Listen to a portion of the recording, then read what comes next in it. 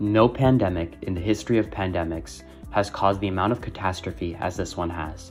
What has been almost 6 million deaths since mid-2019 has caused the world and its families so much pain.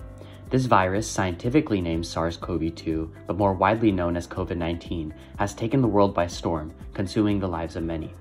However, being the resilient species that we are, we have engineered what could be considered as the holy grail of all modern medicine, the vaccine. But what are vaccines? How do they work? And what role did they play in history and in modern society?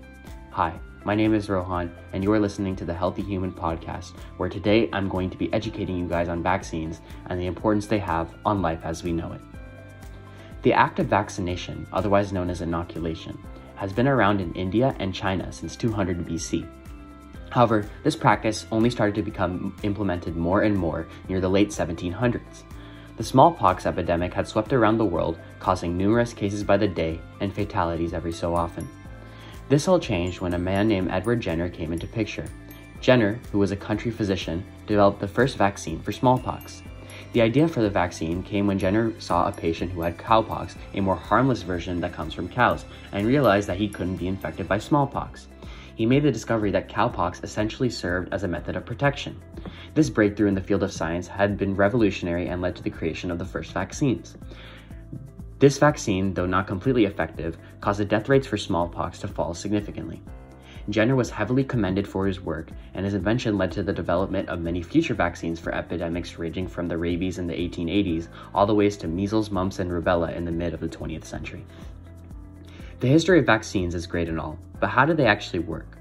Well, it's simpler than it sounds. All viruses are historically known to contain proteins within them. These proteins and many other parts of the virus serve as signals in our immune system to act against and fight the virus. By taking a harmless protein from the virus and putting it into our body, our immune system creates antibodies, which are proteins produced by the body's immune system, to develop a response to counter these harmful substances. Our antibodies will serve as a defense mechanism for the specific virus and will be able to counteract it more quickly and efficiently than ever before.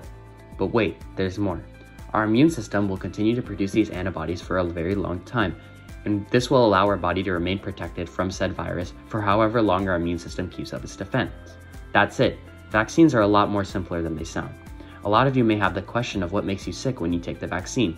The side effects of a vaccine are a more mild version of the actual virus, which is why you may feel a little sick. Consider this.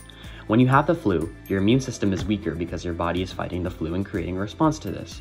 When you take the vaccine, it's a similar process, in that your body becomes weaker while developing resistance to the protein of the virus, which will create resistance to the overall virus.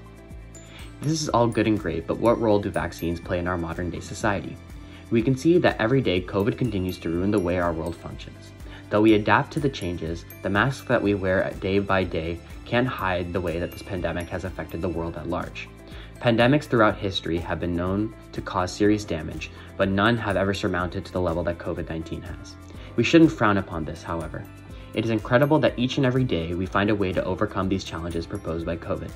Every step into the future, we as a species will continue to deal with the threats towards our existence. This is just one obstacle in our journey towards a limitless future. Once again, this has been Rohan, live on the Healthy Human Podcast.